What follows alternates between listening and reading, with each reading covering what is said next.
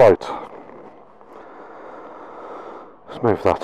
So what we're going to do is, after the recent video I made, I noticed my audio was absolutely dreadful. And what I did, I bought a new in-helmet microphone, which was this Power DeWise. It was highly recommended on Amazon. It had fantastic reviews, but what I found for my voice is it's popping and it is distorting, and this is with the visor open. So if I close the visor, we'll see if there's any difference in sound, which I'd imagine it's probably a lot more bass and a lot more booming. And I think this mic is distorting too much compared to the microphone I had with the drift camera, which is the drift standards mic. And I don't think it's that this microphone is poor quality. I think this microphone is more sensitive. So I think it picks up the frequencies a lot more.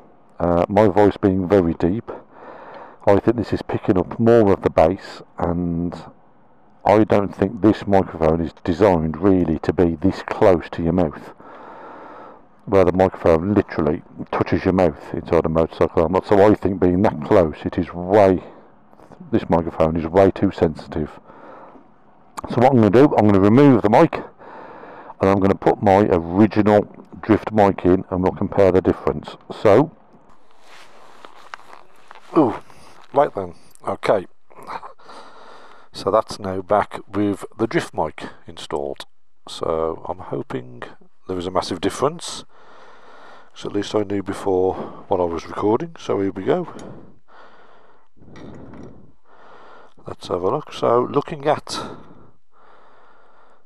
the actual microphone, the more expensive one, it doesn't look any more different.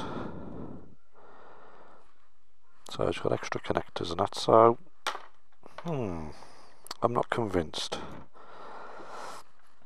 But I do imagine the Power DeWise mic is a very good mic. So what I might use that for is a bit of off-bike filming. So obviously if I'm using a camera externally, moving it around, I can always use that mic and have it here on my chest somewhere and use it that way, because obviously it's a lot more sensitive. So I think when looking at these external mics, I think going for a more expensive, better quality one is not always the answer, because I'd imagine they are a lot more sensitive. So, and I think being that close to your mouth, where it's literally touching your lips inside a motorcycle helmet, I suppose any mic is going to struggle with that kind of volume going into it. So I think these more expensive ones, obviously they're doing the job, they're picking up frequencies more and volume. So I think the one what came with the drift camera is the perfect mic, and I think Drift probably knew this, knowing that a majority of these microphones are going to be inside an helmet. So maybe their frequencies was maybe narrowed the band, or sensitivity was slightly less to compensate for this. But anyhow, I'm back to my drift mic, so that's just proved a point. The more expensive mic with the more reviews doesn't always mean it's going to work perfect for motorcycle motovlogging, where the drift camera and their mic does the job. This is testing the Power DeWise mic with the visor open. 1, 2, 3, 4, 5. Talking at normal volume. 1, 2, 3, 4, 5.